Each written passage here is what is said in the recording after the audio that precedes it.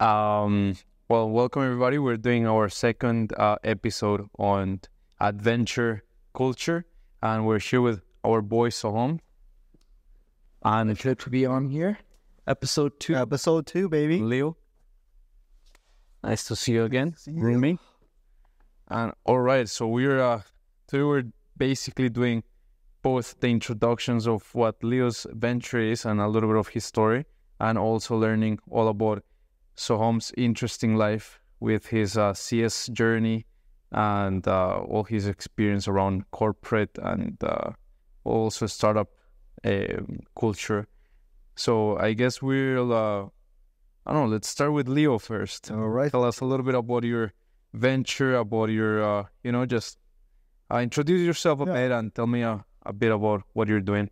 So, I own and operate a media company whose purpose is to locate people who are starting their own ventures, is specifically in areas of sales and solicitation. So somebody who might be doing real estate or financial investment sales, and then helping them with mitigating their own personal image into their brand image, and combine the two and turn that into the product image, and then advertise that image as basically their product, to turn themselves into the product, I should say representative of the product that they are selling.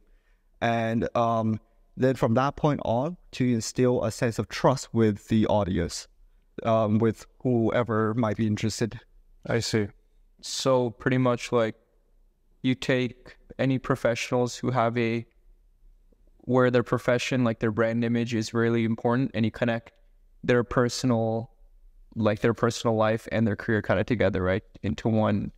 In a sense, so to improve their reputation. I guess. yeah, more so it's about, because these people starting up, they need a sense of security. Everybody that, their clients need to seek a sense of security from them. And that comes in the form of trust. Yeah. And in the form of recognition. So what I do is I take their image and basically put it as, their brand, turn their image into their brand. That way that, people recognize the brand. I market them in such a way that when somebody looks at them, even on social media for around like 10 seconds or something, they recognize them and they associate their image with the product that they're selling. I see. So you're basically doing media and Digital marketing. digital marketing, but then putting personal branding into the focus. And I see. That's very interesting. And well, what got you into creating this type of business and just deciding to do your own thing? Well, I started doing my own thing when I was approximately 15, 16 years old. I started off with doing fashion design and then I moved on into being a intermediary between, factories and the micro brands that, that's creating limited releases. And through that journey, I realized that although it is profitable doing being an intermediary, however, what these brands needed the most, as they are startups, was that they needed recognition and recognition from their clients, from more people. So they need a source which can help them to branch out and reach as many people as possible. And then I realized that it is ultimately about connecting people to other people. Yeah. And that's what I truly enjoy in this line of business, is the human relationships that we can formulate from promotion of one another. I see. What are throughout your career so far, running your media agency and business, can you name some really interesting scenarios or interesting people you've come across, or interesting outcomes, I guess? Well, one of the things I would never have dreamt about was the fact that, as back then when I owned my own personal brand and design studio, I could leverage my position as the owner and CEO and use that position to kind of get an audience with celebrities.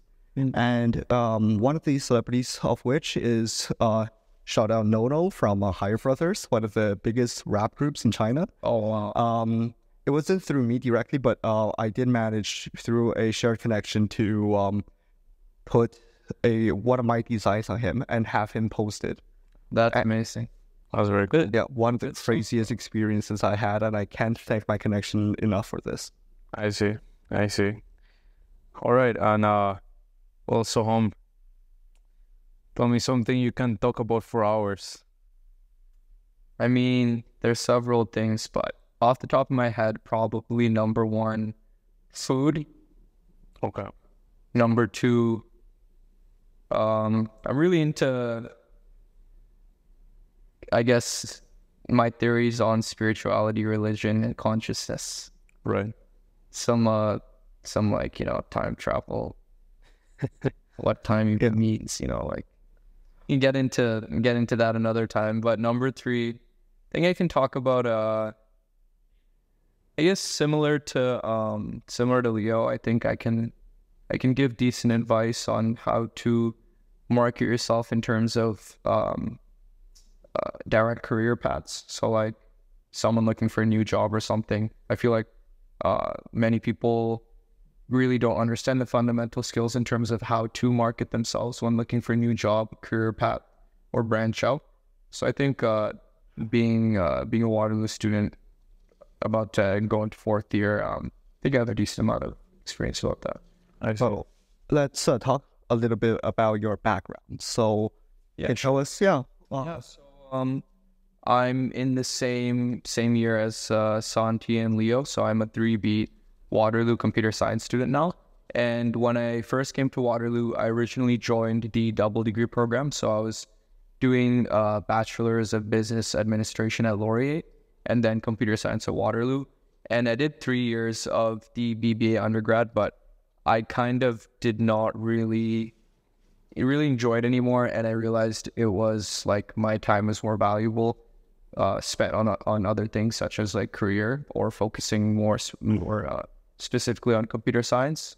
So right now, I'm kind of in the position where I'm exploring a lot of new things, like creating some companies and startups and ideas of my own, and also, trying to get a really wide variety of work experience. I see. Yeah. And I'm gonna put a pin on your project, but I really want to ask you, why did you decide Waterloo, having probably a pretty good amount of opportunities to move forward after high school? Why was Waterloo a possibility? I think the main thing for me, like, I was pretty indecisive in high school.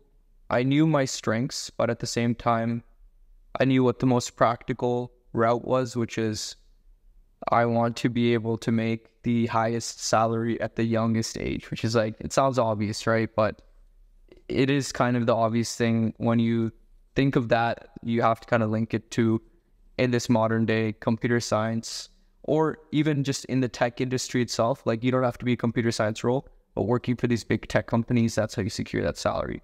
So I kind of knew, okay, computer science pays really well. Anything in the business field also pays really well. And usually you only have to do a 4-year undergrad. And most of these companies aren't necessarily looking for a master's or PhD. So I guess it was that combination. So knew I had to make the most amount of money.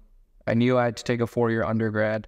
And in order to secure these jobs that pay the maximum amount of salary, I need to be able to market myself to my maximum potential and make sure I have as many things stacked up as possible to increase my chances. So I think like the obvious route was to go to Waterloo, since they have the biggest name in the general tech industry in terms of schools from Canada, other than like the US schools. So I think it was just a combination of those factors. I see. So you just looked at it very rationally and decided what was the best way to get to your goals in the quickest way as well.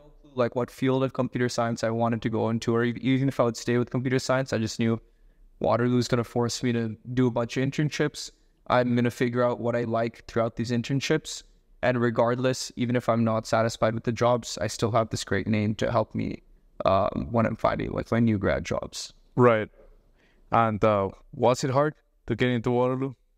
I mean, like, of course it's hard. Like for some people, I guess it's subjective based on how hard they find their high school courses and stuff. But in general, it was definitely a challenge. I mean, I definitely did not shy away from the work, especially in 12th grade. Like, I think even till now, I was the most organized, productive, and responsible in my 12th grade because, like, it's kind of, my mindset was, okay, once I'm in Waterloo, then I'm chilling, you know, like, Yeah. and I can kind of slack off, slow down. But I just, like, I really need to keep powering through. So, And it's a sacrifice that probably took a few years, but then once you're in, kind of okay. oh yeah, exactly. Like when you're young, that's the time to like, what do you really have? You're living at home. Your rent's being paid for. Your food's being paid for. Like, what do you really need to do with your time? You'll have all the time later on once you have your freedom. Right. And it's really the So, hustle down. what would you say? I know a lot of people who's listening to this will wonder, especially our young audience out there, who's going into computer science. And one of the questions is whether, is it easier to go into computer science than to stay in computer science? I think like being at Waterloo, for example, there's a decent amount of people that drop out of computer science. There's also a decent amount of people that work really hard. Like I know a lot of students who get into math, for example, and they work really hard just to get into computer science. So I think it is kind of both ends of the spectrum. I think if you're already in Waterloo, then I feel like you're gonna be able to handle some of the course loads and how difficult the courses are. I think in general, let's say you just go to a general computer science undergrad at like any school, I think a lot of the times people will get bored or won't really expect the type of coursework you do with computer science, because at Waterloo, for example, probably 70-80% of our coursework is all written theory, mathematical. It's very much the theory versus application. Like, we're not going to sit down and be doing a lot of like industry related coding tasks or projects that may be more software engineering, because engineering is a bit more application. But I think something to be prepared for in computer science is definitely you're going to be doing a decent amount of math. That's number one. And number two, like, get ready to really like be prepared to not know anything, and also being like learning to learn. I think that's one of the most important things, because it's not necessarily your undergrad will get easier as you go on. The courses are going to become more complex, and yes, might be a bit less work, but it's mainly after these years and years of going through school, you learn your own tricks and tips in terms of how you learn the best, and that's what will carry you throughout. I see. And at the same time, I feel like the screening to just get into a program is so strict. You know, they ask you for high 90s, almost 100 nowadays, and all these extracurriculars that come with it. That if you're already getting into the program, you're most likely to have quite a bit of, initial knowledge to carry on through your first few years, and at least at a studying method way or. So honestly, like for me, I know like a lot of students who come to Waterloo specifically for computer science. They do a lot of it since a young age. Like, it was kind of like instilled into them. For me, it was kind of the opposite. It was more of like my first computer science course was in like grade 10 or grade 11. So I really knew limited amount of coding and stuff, just enough so I could do these like extra Waterloo computer science competitions, which if anyone is watching who wants to go to Waterloo, I would highly recommend it. They're called the CCC, and they're meant for high school students to do. And when you apply, your score like low or high, it's gonna help your application. So I think in general, I definitely do a lot of, I know a lot of students who came with previous knowledge and ones who didn't. But I think regardless, Waterloo is very rigorous. It is a very rigorous school. So like the way you study and stuff did definitely change for me, because the concepts and the things I learned in class were a lot harder to wrap my head around. So yeah. I see. And before we move any further, we're just going to take a break right now. And when we return, we're going to talk about the co-op experience as a computer science student. Excited to get into that. Okay. Sure, let's... Sorry, 1 second. And now that you've been in Waterloo for 3 years and done a couple of co-ops, why are you deciding to come up with your own startup idea and your own projects? Yeah, so I think one of the things that I've seen at Waterloo is there's a really big hustle culture behind purely chasing these big name companies and stuff. And what I always think is that like regardless of whether you're working at a big name or a small name, you're getting employed purely off the fact that after this interview process and evaluation, this company thinks that you can make them some money.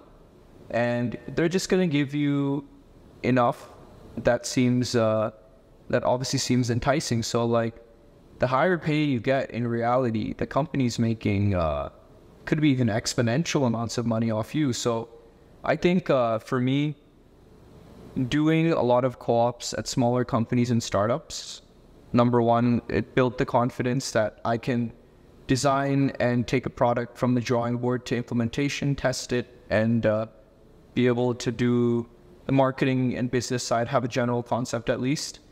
So that confidence also aligned with the fact that I know for a fact that once I get enough job experience at various companies full-time, my goal will 100% be to start my own company, because I don't want to be working under someone after a certain point. Like I kind of see it as like, if you look at like a graph, right, of like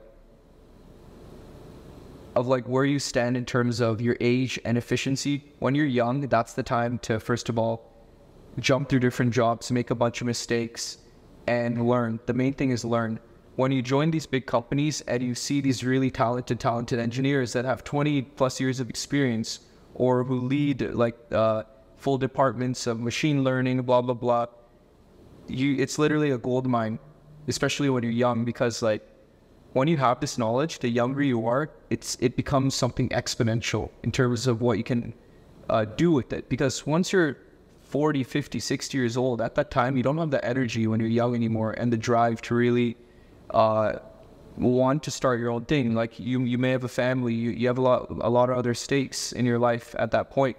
So you can't just sacrifice a lot of things that you would be able to do when you're young. So I think I just want to start getting the experience early. Number one, I know there's a lot of talented people around me, and also I'm going to be able to continuously learn from the people at my work and the people I meet at Waterloo. And also number three, I'm young, and now's the time to make these big risks and take on these big tasks. So why not, you know? Yes. Do you think there's a factor of fear here that's in play in terms of, you know, working for a corporation versus starting yourself? Do you think that later on, maybe down the line in 40 years, that if you were to go down this path of working for corporates, that, you know, eventually you might look back at it and realize that this wasn't all I wanted? Have you thought about that?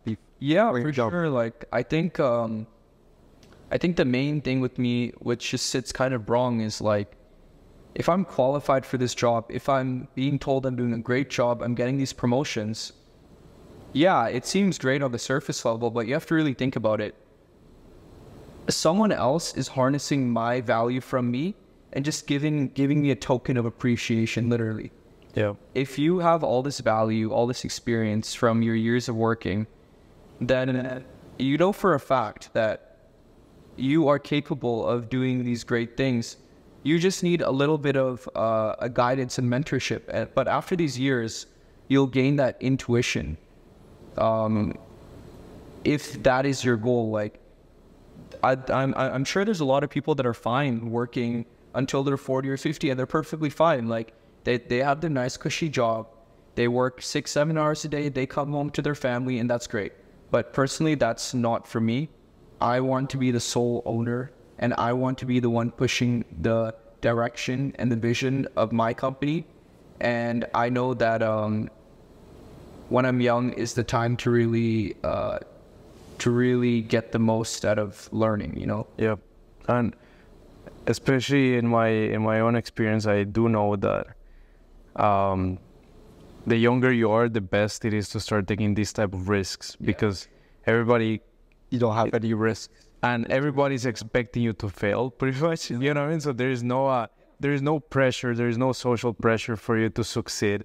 And it's honestly liberating for you to for you to just be doing whatever you really want to do. And then, you know, the downside might be that you will go back to the regular job market in a year or so if things don't work out, you know, or just move on into a different startup. But the worst that could happen is that you learn, you know what I mean? Exactly. Literally, the worst that can happen is you learn and you meet a bunch of great people.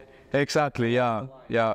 I mean, in my own experience, I think from one company, you know, didn't do crazy good, but it took me to the next one, you know, and that's when I met so many other people, and then now we're doing the podcast, and now we meet other people. So it's always just exponentially how you learn and how you network, and it just keeps building on your overall experience and knowledge and opportunities as well, you know? I think a common theme here is the fact that, you know, right now we are in a position to take risks. And in my case, my parents they've always said to me that the benefits of a corporate job and why they want me to go into corporate is that it is a sense of security where you're 40 or 50. It's the fact that, you know, maybe being in a corporate job, you don't make as much money, but you are able to consistently have a source of revenue.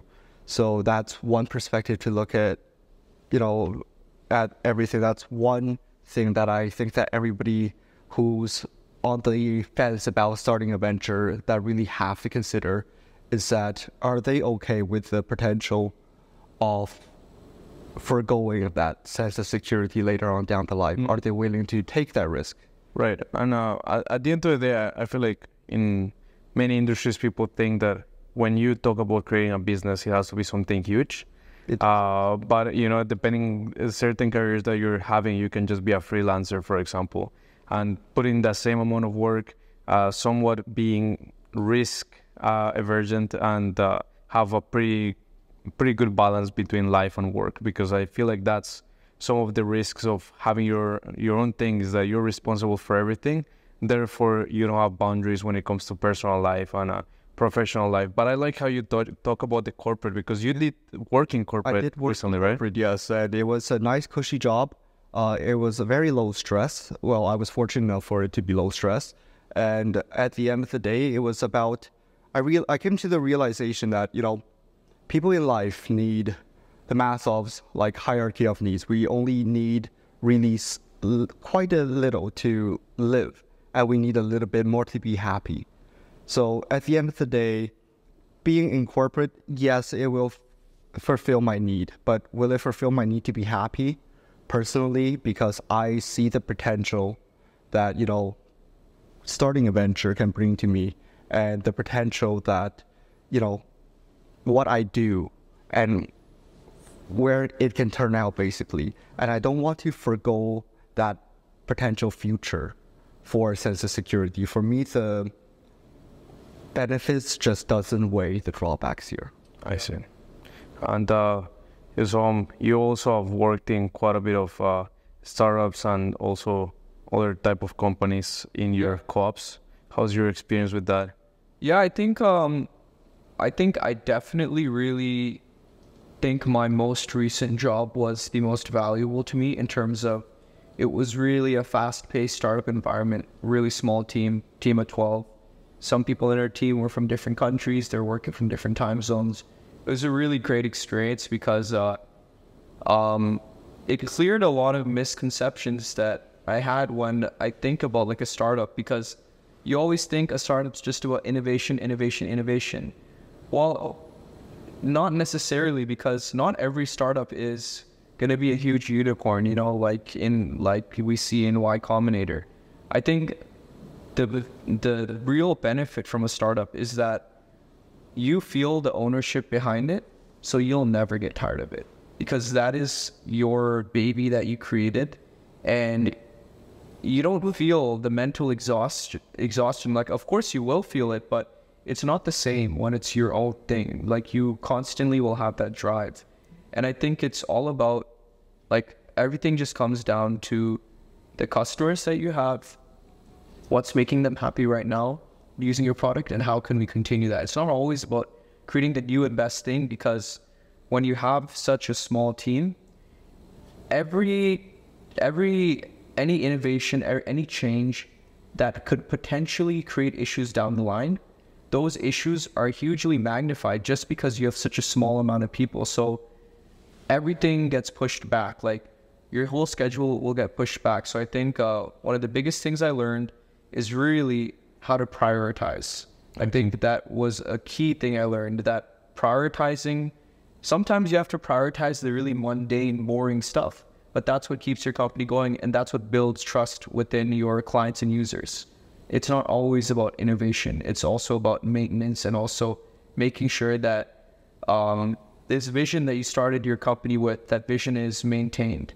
Right. Yeah. And when you're working on a startup, you get to be involved in a little bit of everything. Yeah, right? Literally everything. Like I said, we're a group of 12, so pretty much like every week would be almost like every other day we'd be pretty much talking with the whole teams, you know. It was really, really, really fun to pretty much at the start of the month, we would be on the drawing board. And then by the end of the month, we would all be reviewing the final implementation or product. And then we would also be implementing user feedback, and we'd be seeing what sort of feedback, you know. It'd be really interesting. Oh, we changed this tiny little feature, or we change the marketing approach, and then we take a look. What's your feedback now? What's our new SEO strategy?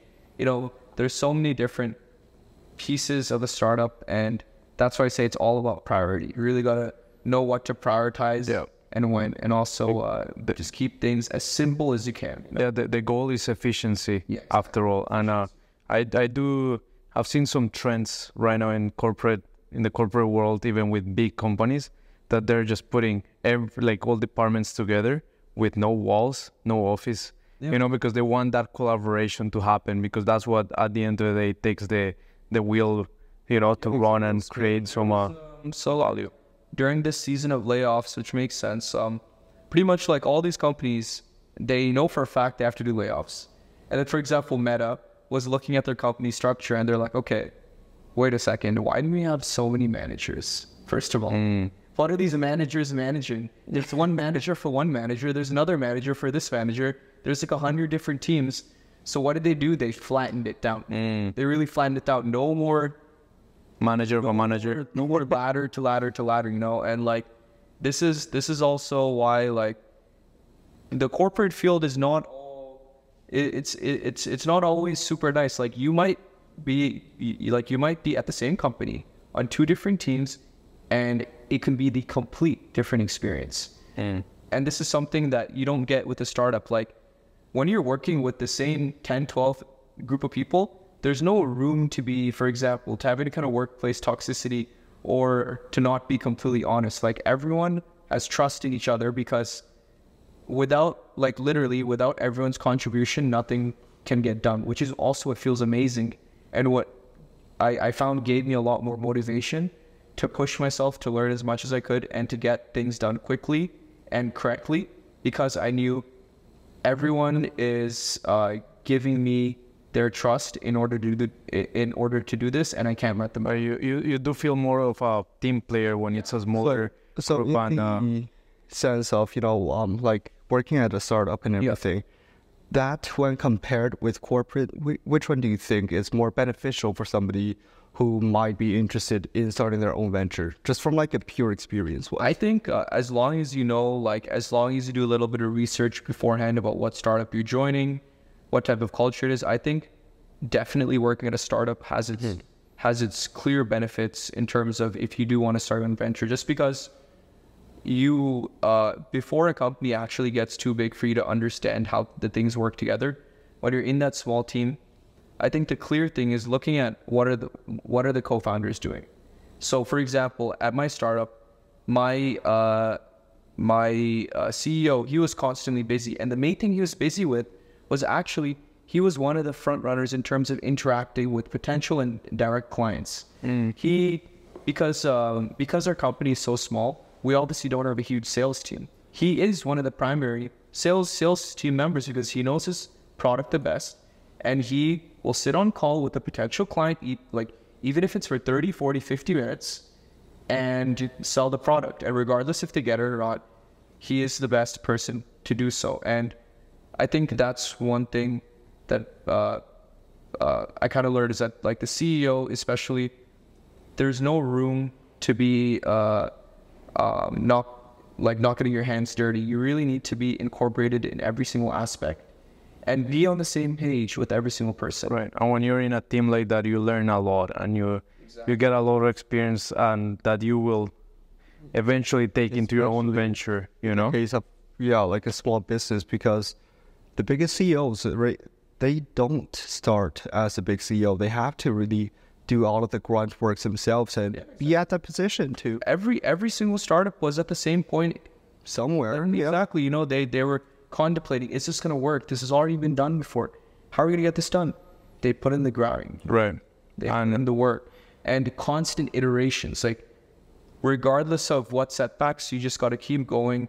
You have to add to your luck. You have to grab what you can and keep adding it on. And eventually, one thing will line up. That'll lead to another thing lining up. It's all a huge rolling snowball. And the thing is, like, the thing you have to realize is, yes, we will literally all start as the tiniest fleck of snow. But as we keep reaching out and grabbing towards the right things, meeting the right people, learning the right, prioritizing what to learn, it'll all come rolling down, you know? Right. And it's just destination. Exponential growth from just the very little mundane things that gotta be done every single day. Yeah. And just to touch base on that, I know that Waterloo has a crazy competition when it comes to grabbing co-ops, grabbing these positions. How were you able to secure these positions and also help other people? Because I know that you oftentimes help people with their resumes, with their with presenting themselves into the job market. Yeah, so like I think that's there's a lot to go into that, but I'll give a general idea. So regardless if you're from Waterloo or not, I think a lot of students really the right word is not really slack off, but they don't understand their potential as a university student, because the matter of fact is university is the only time in your career and your life where companies will offer to take a loss on you as an internship just because you're a university student and potentially you can come back full time. So regardless of if you're in a co-op program or not, you're going to have your summers off. You're going to have 4 summers off. Imagine the difference if you're graduating as just a regular degree, if you do 1 internship right before you graduate versus if you've already done 3 of them, It's such a big difference. And I think the key part is taking what you have to the absolute advantage, like using what you already have, using what you already know, and just using it to its max potential. If you I think networking from a young age, getting, just talking with people that are more experienced than you and getting this information, number one, it'll help you align yourself with the kind of career you want to get into. So you can be like, okay, I've done these sort of projects. I've done this sort of coursework or experience. And I've talked with some industry professionals in maybe one of the fields I like. Now that you actually talk to the industry professional, they can give you a bit of context, and you can start to connect these things together. And once you can specify, or at least target one specific career path or one specific job, then it gets into the resume creation. This is when you really have to treat it as an advertisement, because all these large companies, they're not taking anything personally. They're putting your resume through a scanner. It's literally just pure efficiency, and it's all pretty much a game when you think about it, because they're getting some jobs have 6,000-7,000 applications. They're hiring maybe five interns or something like that. And that shouldn't discourage you at all, because at the end of the day, they're still hiring 5 interns. Only 5 interns will get hired, and there will be 5 interns that get hired, it's purely just about looking at the job descriptions, looking at what things you can tweak on your resume, looking at how you can align yourself, and really marketing yourself. So I guess I could give a couple quick resume tips and points. Yes, please. Yeah, so I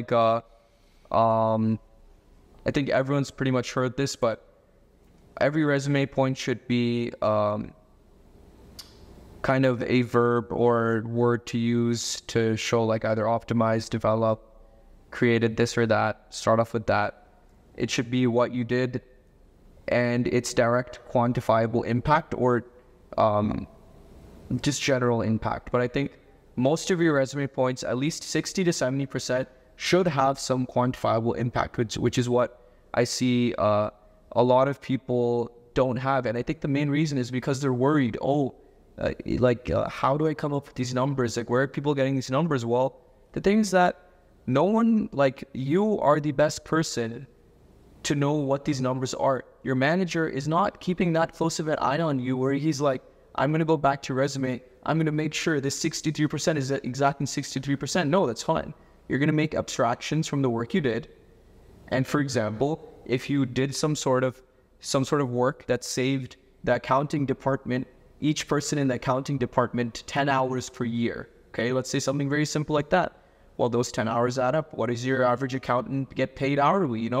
If the average accountant gets paid hourly $30, your department has 40 people, then it's 30 whole $120,000. Yeah, so it's a lot of money overall. And then you could say, created X feature, saving each accountant 30 hours, saving the company X amount of money in annual costs. You really have to look at the abstractions where you can and put them together to find some sort of metric. And that's how you really market yourself. Because it is about quantifying your own work. Your role is to make this company money that you're applying to. So they got to see that, number one, you can get the work done. And number two, that you being on this team is going to help us make money, going to help us be more efficient, or some sort of metric that they can rely on. Because recruiters, they ultimately are looking for how is this person going to bring value to our company, right? So it does make sense that you're just offering the facts, so they just relate those numbers into their own situation, right? People think it's almost kind of silly adding all these numbers and stuff, but the matter of fact is, like you said, we're only here to make money for another company. They're just going to try to find the candidate that can make them the most amount of money, that can onboard the fastest. Because if it takes 3 months to onboard, let's say a full-time engineer, they're going to try to find someone that, it looks like maybe this person could be, they have more technical experience, blah, blah, blah. It'll only take 2 months to onboard them. We save a month of cost, Yeah. And it's a pretty big deal. So sometimes just to think from the company's perspective, as in if you are the person hiring for this position, who are you going to be hiring? Somebody who has the metrics, like you said, to show, the effectiveness of their work, or somebody who dressed up their resume with things that doesn't go into any specifics about their job. Yeah, for sure. All right. So let's take another break right here, and we'll be right back.